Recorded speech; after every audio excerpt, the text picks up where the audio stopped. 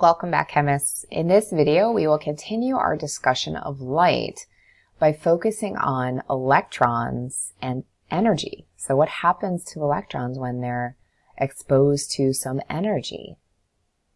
So after today, you should be able to identify the contributions of Einstein and Bohr to the model of the atom, calculate the energy of an energy level, and explain what the emission spectrum represents. So in 1905, there's Albert Einstein. That's one of my favorite pictures of Albert Einstein.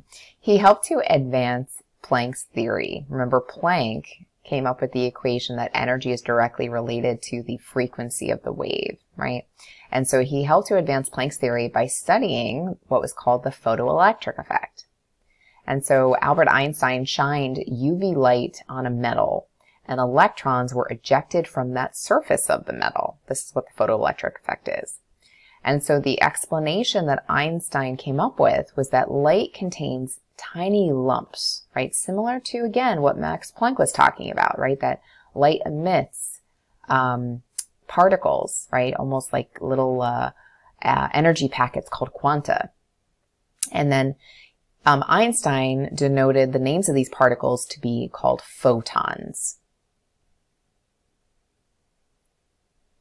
So here's an example of what the photoelectric effect looks like. So if you have a metal of some kind, if you expose it to a low frequency light, there's a threshold frequency that you need in order to see electrons be ejected from the surface of a metal. So recall, red light has a larger wavelength, so therefore a smaller frequency, right, and a lower energy. And so because of that fact, we're not going to be able to see electrons ejected from that metal surface at the top there. However, if you were to take higher frequency light, such as blue light in this case, with this particular metal, you would be able to see electrons be ejected because it has met the threshold frequency. So after all we've talked about in terms of light as a wave, a ray, and a particle, what is light? Well, we actually accept multiple definitions, the dual nature of light. And so what we say is that light can act as a wave, and light can also act as a stream of particles or photons. So what we say is that light is a collection of particles, photons, moving through space as electromagnetic waves. So we kind of combine the two definitions.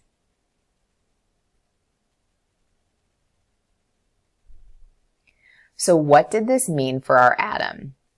Well, this was a serious problem that was uncovered because after the discovery of the nucleus, Rutherford argued that accelerating charged particles, such as electrons, emit electromagnetic radiation, and they lose energy and should technically collapse into the nucleus, destroying the atom. And so we obviously know that this doesn't occur because matter does not self-destruct. So we needed to come up with another explanation for this phenomenon. And so in comes Bohr.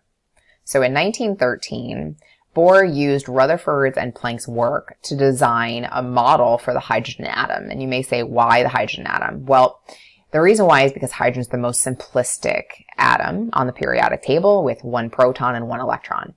And so as scientists, it's best to start with just the most simplistic model and we can work our way up. So in his model, he had a model where electrons were circling around the nucleus, similar to planets around the sun. And to solve this contradiction, where again, we would propose that electrons technically should collide right into the nucleus, Bohr postulated that an electron could only occupy certain orbits or energy levels. Bohr said that energy is quantized, meaning that electrons can occupy only certain orbits. So you want to think about the n from the principal energy level. This model was also able to explain why hydrogen atoms emit colors when they absorb energy. Now, our focus will be looking at electrons and energy by calculating the energy of a particular energy level. So this is the equation This incorporates the Rydberg constant. So E is energy, just like in the energy equation, right? Like E equals H nu. But energy is typically given in joules per atom. Sometimes I'll see calculations that omit the atom part, so you could just write it as joules. It's really up to you. The R value is called the Rydberg constant. And so again, similar to Planck's constant, similar to the speed of light, it's always going to be the same thing. H again is Planck's constant. C is the speed of light. And then N is the principal quantum number. Now, if R, H, and C are all the same, then you could really combine them into one whole value. So that's what that 2.178 times 10 to the negative 18 joules is. You may say, what's the negative sign? The negative sign represents the movement of the electron and the energy values associated with it. So we'll be looking at the loss of energy. When it's a negative sign, that usually means that energy is given off. And when it's positive, that means that energy is absorbed. So it really just depends what the question is asking. So here's an example. Calculate the energies of the n equals 1 states for the hydrogen atom in joules per atom. So this is the equation. Remember that top portion you can absolutely simplify by having those already multiplied by each other, and then you divide by 1 squared. When you do that, you get the energy as 2.179 times 10 to the minus 18 joules per atom. Again, it's negative, mostly because we usually take the point of view of this energy being given off, but if you report it as positive, that would be okay too. So this formula can only be used for hydrogen. That's the small caveat here. And the reason why is because it doesn't account for the repulsive forces that occur between multiple electrons or multi-electronic systems.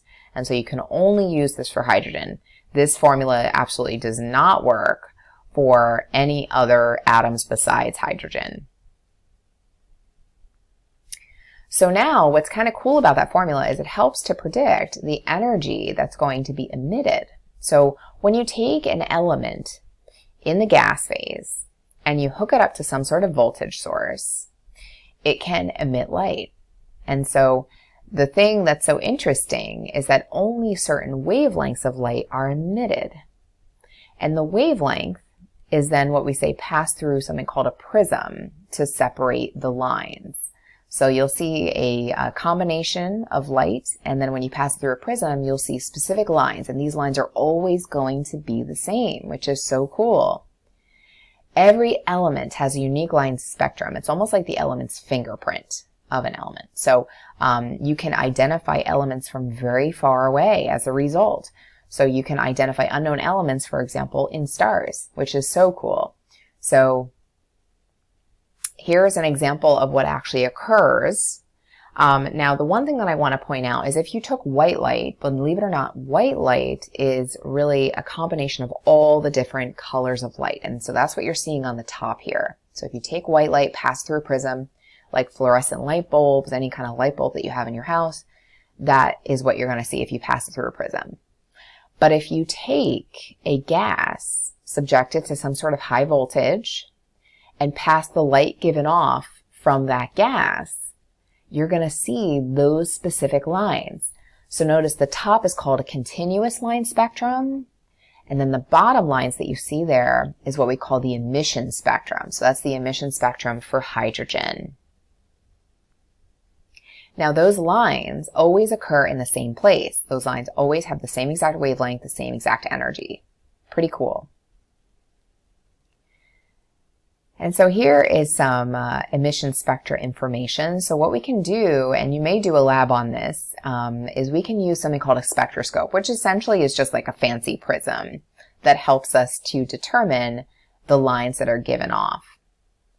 So a prism inside that spectroscope is kind of like, you'll have an eyepiece and then it's towards the end. This helps us to separate the wavelengths of light given off by the gas. And then the sun is kind of cool because this represents an absorption spectra. So if you were to look at the sun using a spectroscope, which I don't recommend, the lines indicate where energy is going to be absorbed in that case. So notice again on the top, that's the sun, that's the absorption spectrum. And on the bottom, what you see there is the emission spectrum. And so these are for all different elements. So we've got hydrogen, helium, mercury, and uranium. For me, what's always so interesting is looking at the amazing transitions that we see with hydrogen compared to something like uranium. And so all of these lines, believe it or not, represent electrons moving. It represents electrons moving up and back repeatedly.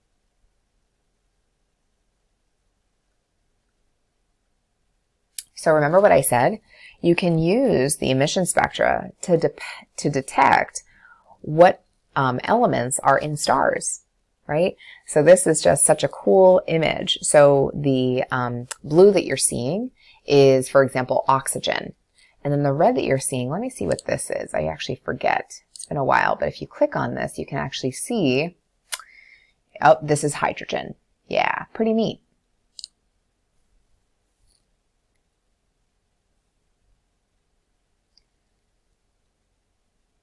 So electrons, as I've already mentioned, when they're subjected to energy, they absorb it, and they move to an area outside the nucleus. And when they lose that energy is emitted as light, a photon.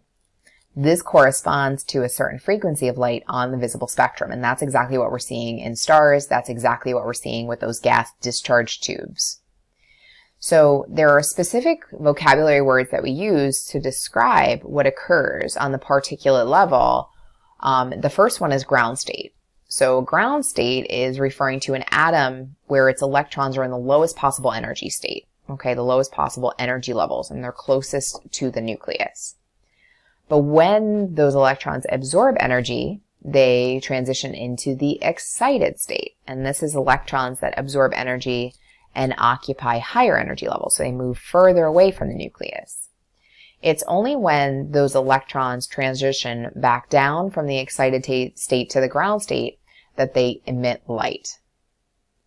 And so this image is showing you, notice how the red line is traveling the shortest distance, however it's red. And if you know that it's red, obviously that indicates to you, okay, that must mean that it's lower energy. So the shorter the distance traveled, the lower the frequency of energy released from that photon. Whereas the greater the distance traveled, like in the case of that blue line, the further it travels, the higher the energy we're going to see for our light.